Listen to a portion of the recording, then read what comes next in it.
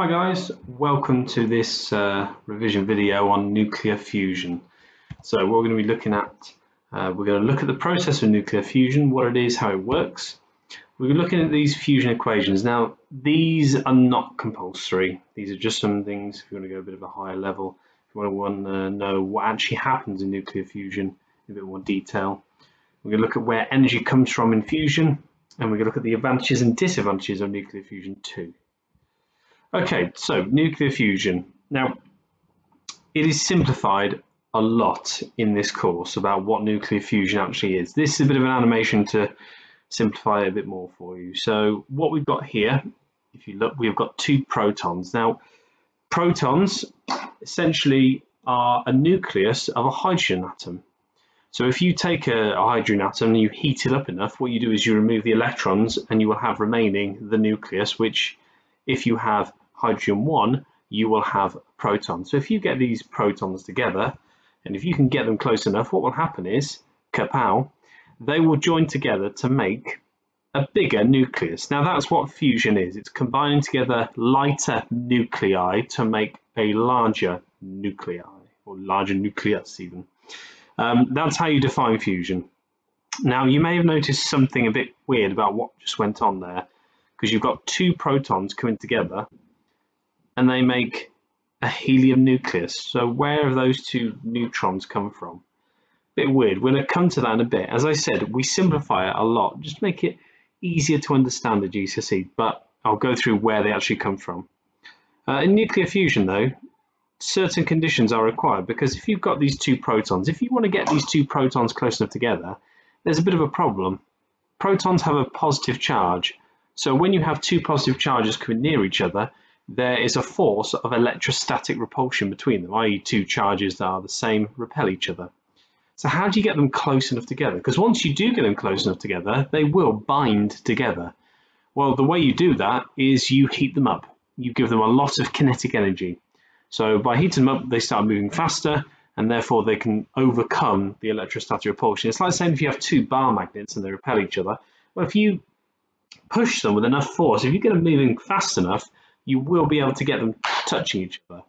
What happens is, and this is going to a bit of A level, when they get close enough together, this force called the strong nuclear force, which is a very, very short range but a very strong force, will start to act and it will bring them together, and then it will bind them to make a larger nucleus and release energy like this.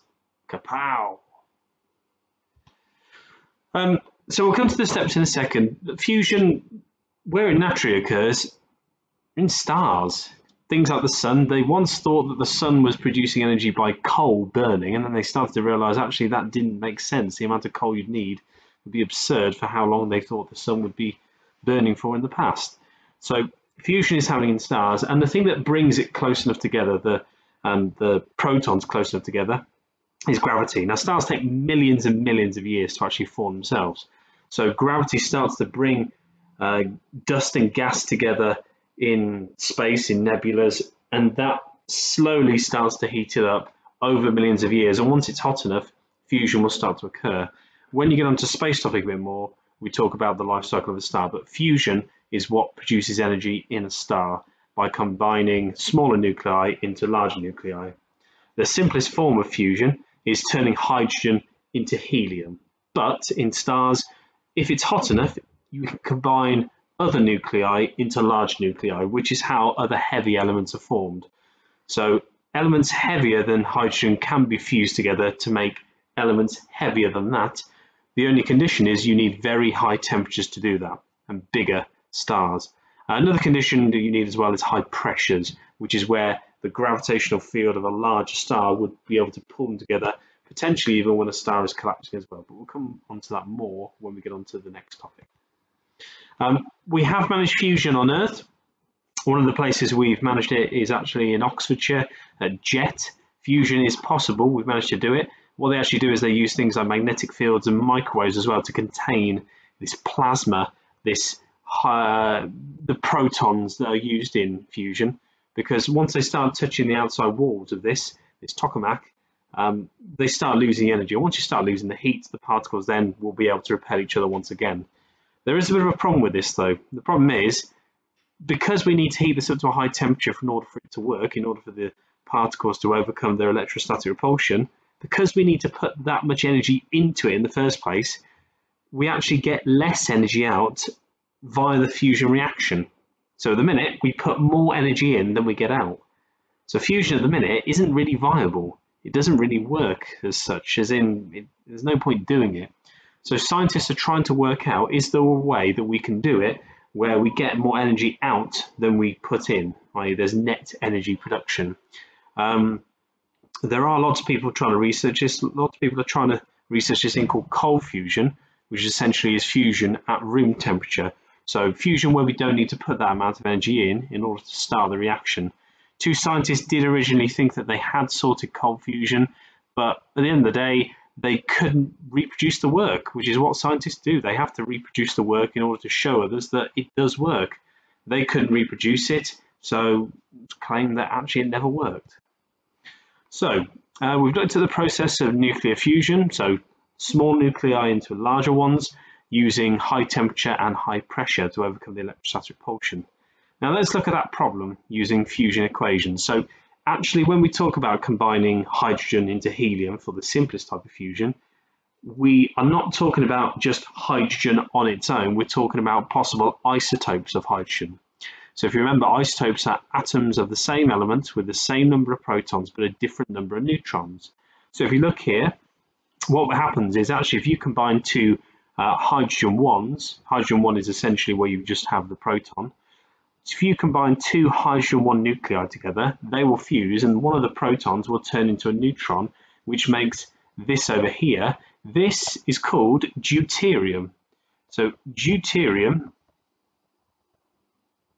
is an isotope of hydrogen where it's got a proton and a neutron. So therefore an isotope, it's got a different number of neutrons but the same number of protons. So there are lots of different ways that fusion can happen, but here is one of the examples. So if you have two protons coming together, they will fuse and it will turn one of the protons into a neutron, making deuterium. If you then have deuterium that combines together with a regular hydrogen atom where you've just got one proton, they will combine together and they will produce this. Now this here has got two protons and one neutron. This here is a helium isotope. So normally helium has two protons and two neutrons. This one has got two protons and one neutron. This is a helium isotope. And that process, when you fuse them together, will release a massive amount of energy in the form of electromagnetic radiation, mainly light and heat. And the next step, if you have two helium-3 nuclei and they come together, what can happen is they will produce a helium-4 nucleus, which we're normally familiar with. And by the way, you may have noticed the error, that should be 2. And they will produce energy and they will give off some protons as well. So actually we'll have two of these hydrogen nuclei there. And those hydrogen nuclei will then go on to fuse again. It might be that they combine together to make hydrogen to a deuterium. There are lots of different ways that fusion can happen, but that is one of the examples of how it actually does happen. You don't need to remember this. It's not compulsory. It's just a bit of optional there if you wanted to look at the high levels, the more detail of how fusion actually works.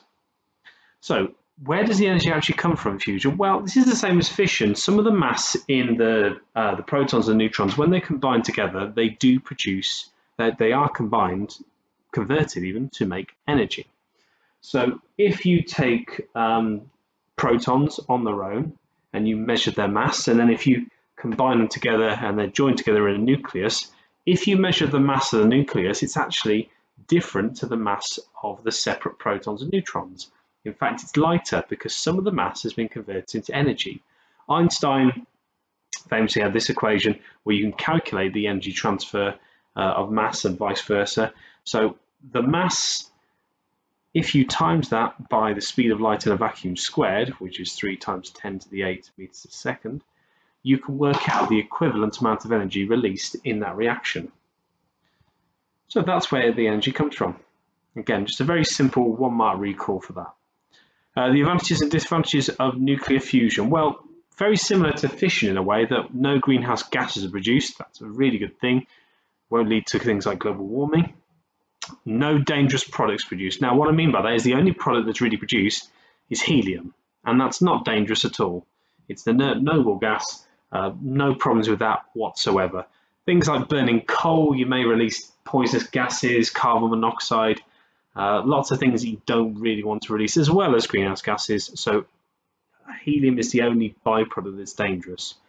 The fuel is easily available. All we literally need is hydrogen and isotopes of hydrogen, and we have got a plentiful supply of hydrogen in the case of water. So all we need to do is extract the hydrogen from the water, maybe using something like electrolysis, and potentially a lot of energy created. I mean, that point's not really a great one, considering the fact that we can't get it to work.